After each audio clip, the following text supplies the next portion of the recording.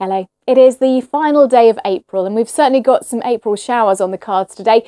In fact, the showers will be heavy, they'll be frequent, and for some of us they're going to bring some thunderstorms and hail with them as well. So an unsettled picture out there. Many of us woke up with a bit of blue sky, but low pressure moving its way slowly eastwards, bringing heavy downpours, really nowhere immune to seeing some of those heavy showers and some fairly strong and gusty winds around, especially in the south. Now, initially the showers have been across Wales and western parts of England, but as we head through this afternoon, the heavy showers will work their way eastwards across all of England and Wales too. Scotland and Northern Ireland also seeing a few showers, but not quite as heavy or as thundery here. And we've got some strong gusty winds, especially in the south. In fact, through the English Channel, gusts could reach around 40 to 45 miles per hour, not quite as blustery further north. Now, temperatures not great for the time of year, somewhere between about 10 to 14 degrees out there today.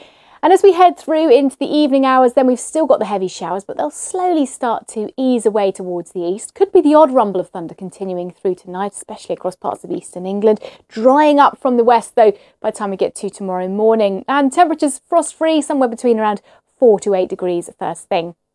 Now, through the day tomorrow, we've still got low pressure with us, but it will be gradually starting to push away towards the east, and the isobars become more widely spaced, so it won't be quite such a blustery sort of day, certainly compared to what we've got out there today.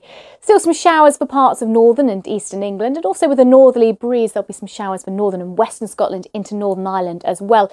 A drier day for Wales and southern England, but we couldn't rule out 1 or 2 showers, especially through into the afternoon, and still the odd rumble of thunder around, especially in the east. Top temperatures tomorrow a little bit warmer than today, so highs about 11 to 16 degrees.